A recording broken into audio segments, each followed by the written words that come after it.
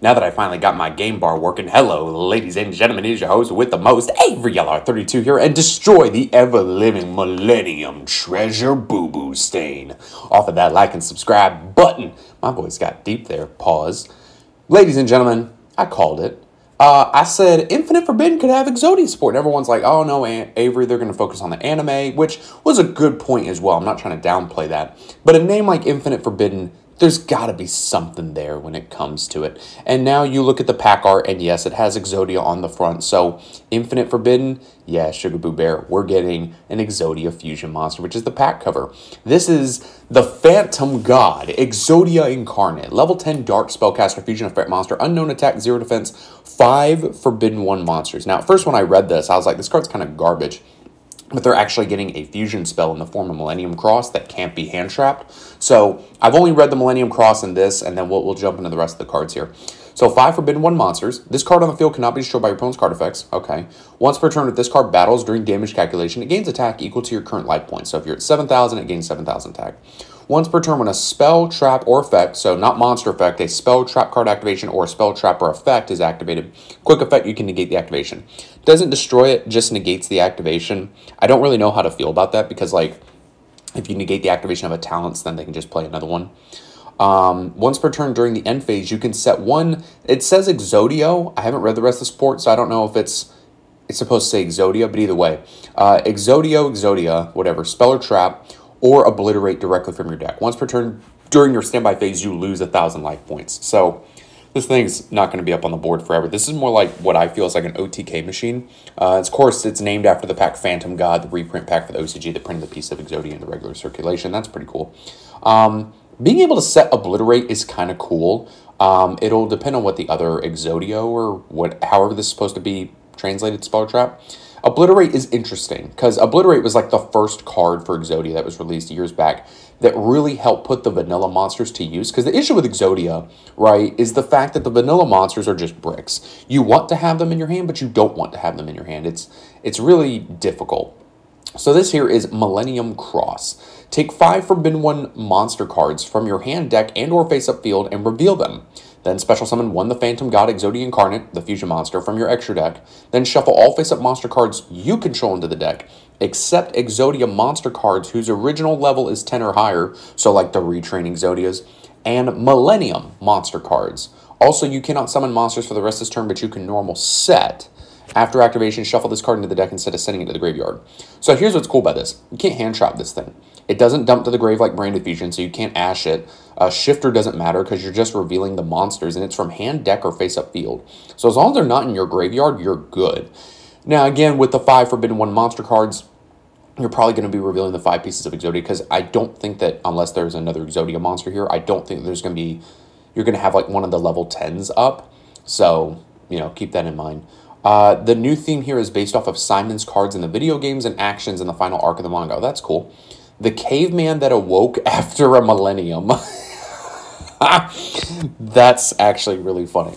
Level 8 Earth Beast Warrior Effect Monster, 2750 attack, 2500 defense. You can only use the first and second effect of this card's name each once per turn. If this card is in your hand, you can place a face-up in your spell and trap zone as a continuous spell.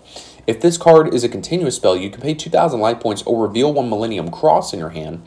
Special summon this card, then you can add 1 Millennium Monster or 1 Sangajin from your deck to your hand. It cannot be shown by monster effects. So Sangajin is an old vanilla monster. That's actually kind of cool. 1 Millennium Monster. I mean, you can add Millennium Shield. And I think that this little effect monster here that I'm looking at is a Millennium Shield retrain. Golem that guards the Millennium Treasures. What are these names, bro? Like, Exodia is a Millennium archetype now? Like, what? Level 6 Earth Rock effect monster. Well, don't bring back Block Dragon. 2,000 attack, 2,200 defense. You can only use the first and second effect of this card's name each once per turn. If this card's in your hand, you can place it face up in your spell and trap zone as a continuous spell. If this card is a continuous spell, you can pay 2,000 life points or reveal 1 cross in your hand. Special summon this card, then you can add 1 Temple of the Stone Slabs from your deck to your hand. The activation of your Millennium Cross cannot be negated. I mean, unless the opponent has an established board with like a Baron up, I don't really see how they're going to be negating it, but okay. Shield of the Millennium Dynasty. Yeah, this is the Millennium Shield retrain. Let's go. We have a chub. Level 5 Earth Rock Effect Monster. 0 attack, 3,000 defense. The OG Millennium Shield is back. You can only use the first and second effect of this card's name each once per turn. If this card's in your hand, you can place it face up in your spell and trap zone as a continuous spell. If this card is a continuous spell, you could pay 2,000 life points or reveal one Millennium Cross in your hand. Special summon this card, then you can add one Millennium Cross from your deck to your hand. Cannot be shot by spell or trap effects. Yo, these cards are good. Like, no joke. All of these things float into the back row as a continuous spell, and then you can summon them by either paying 2,000 or getting the cross to your hand. And at most, you're going to be paying 2,000 if you've got the shield in hand, because then that just adds you cross, and then you don't have to pay 2,000 for the others. These cards are actually kind of insane. Like, I'm not trolling.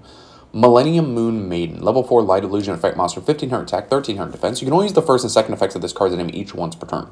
If this card's in your hand, you can place it face up in your spell and trap zone as a continuous spell. If your opponent activates a card or effect while this card is a continuous spell, you could special summon this card, and if you do, your opponent cannot target level 5 or higher illusion and spellcaster monsters you control with card effects this turn. This card battles a monster, and neither can be destroyed by that battle. I mean, that seems kind of good. I don't get, though, with these Millennium monsters, like, they're not helping you achieve Exodia, right? Like, you have access to the Exodia Fusion, if my mic would cooperate here. You have access to the Exodia Fusion, but, like, are you really going to play all these Millennium monsters with 5 pieces of Exodia just to try and get to Exodia? I feel like these Millennium monsters are, like, kind of their own thing. Like, I feel like they're just good on their own. Millennium Fiend Reflection. Level 4 Wind Illusion Effect Monster. 1,300 attack, 1,400 defense. You can only use the first and second effect of this card's name each once per turn. If this card's in your hand, you can place it face up in your spell and trap zone as a continuous spell. If your opponent activates a card or effect while this card's a continuous spell, you can special summon this card, then you gain life points equal to half the attack of one monster on the field. I guess. This card battles a monster, and neither can be destroyed by that battle. I'm not really impressed by this thing. Temple of the Stone Slabs. Here we go. Field spell. Exodia is getting a field spell. Let's go. You can only use the first effect of this card's name each once per turn. During your main phase, you can place one monster from your hand face up in your spell and trap zone as a continuous spell. Then you can place one Millennium Monster or one Sengajin from your deck face up in your spell and trap zone as a continuous spell. If a face up Millennium monsters and or Sengajin you control is destroyed by battle or card effect, you can place a face up in your spell and trap zone as a continuous spell instead of sending it to the graveyard. Huh. So face up your spell, and then you can place. So with Exodia, I would have to look this up, but can you place the pieces of Exodia in your back row? Oh, well, yeah, I guess you could with the Stone Slab, put them in the back row and then use the cross and reveal them. But then I think, can you get all 5 pieces on the field and win? I think you can, but then they'd be treated as continuous spells. I don't know. That's interesting to note. Exodio Blaze. Okay, so the translation did mean Exodio. Okay, quick play spell. One level 10 or higher monster you control with Exodia in its original name gains these effects. You can pay half your life points. You cannot activate other cards or their effects for the rest of this turn. Okay. Also destroy as many cards in the spell and trap zone as possible. Then equip 2 Forbidden One monsters from your hand and or deck to this card as equip spells that give it 2,000 attack. If this card attacks a defensive fission monster, inflict piercing. Okay, so I think that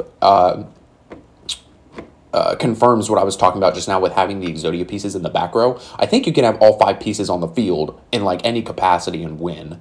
So that's actually interesting to note. Raging Hellfire, Exodio Flame, Normal Trap. You can only use the first and second effects of this card's name each once per turn. If you control a level 10 or higher Exodia monster, or the fusion, because that's a level 10 or higher, destroy all cards your opponent controls. That's hot. If this card's in your graveyard, except during the turn it was sent there, you can banish it and activate one of these effects. Add 1 Forbidden One monster from your deck or grave to your hand. Shuffle up to 5 Forbidden One monsters from your graveyard and or I think they mean banish, not banishment, into the deck.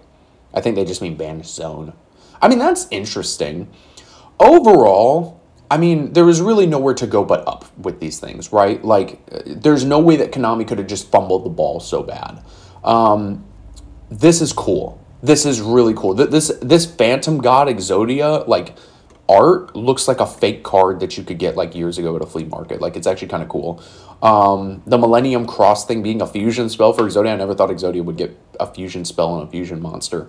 The fusion monster overall, I think, is not the best thing, but as, like, an OTK factor, like, you know, it gains it equal to your life points. Like, you don't have to worry about losing 1,000 life points every turn, because at most, you're going to activate the cross, make this thing, you'll lose 1,000 at the end of the turn, and then by the next turn, it's probably still going to be up, and then you can just link it away. So I'm really excited to start messing around with these things. These new Millennium monsters seem like they have a lot of potential, especially the fact that they can become continuous spells and just summon themselves out, at least like the main ones do. Some of them the opponent has to activate a card effect. And a Millennium Shield retrain, that's sexy. So yeah, here we go. Guys, let me know what you think of these cards. I'm actually like really excited. Is Exodia going to be like tier 1? Probably not, but only time will tell. I think that there's a chance. Plus, like, if I'm correct, y'all will have to let me know in the comments. I'm going to look it up after I record this video. But let me know, like, down in the comments, can you just put all 5 pieces of Exodia in the back row, like, whatever that card is, Destiny board, and, like, just win? I think you can. Thanks for watching, you guys, and I'll see you in the next video.